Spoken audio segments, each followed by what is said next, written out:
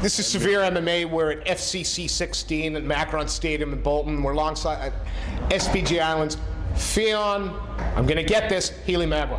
That was good. Hey, Andrew McGann. Anywho, you know, a fantastic performance, a great fight. Talk us through the finish first, though.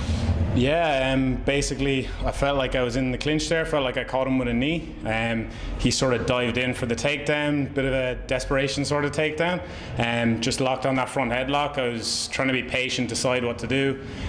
Just felt his posture break a little bit, and then there was that opening, slipped the knee over the head, and yeah, finished it. So. You know, they announced it as a guillotine, but I got to surely that's a Peruvian necktie. That's a Peruvian necktie. That's what that was. Hey, maybe, we don't get to see those very often. So you bring this guy. You know, I know you had some difficulty with the opponent here. It changed, it changed, it changed. Does that have any pressure? Do you not prepare for the opponent? You prepare for the fight. How does it work? Yeah, that's it. Like really, at the end of the day, your opponent can change at any minute. So I'm just trying to prepare myself the best I can and go out there and do my thing. Like we had one opponent, that guy changed. Another guy came in today, he changed. This guy came in. So props to your man for taking it. He was like unbelievable to actually take it on 2 hours notice, so thanks to him, and yeah, went in and did the business, so that's all that matters. Obviously, and through no fault of the competitors, obviously right now it looks like it's pretty hard to get fights in Ireland at the moment, like, with some consistency. So how good is it to come to an event over here, and what do you think of FCC compared to perhaps what's going on in Ireland at the moment? Yeah, like it's an unbelievable show. It's a great show. Yeah, like it's proper professional how they treat even the amateurs. Everything's set up really well. Yeah, we need more shows like this back home, and like thanks to Adam and all the guys who organised everything, flew us over short notice, organised everything for us, so thanks to those guys.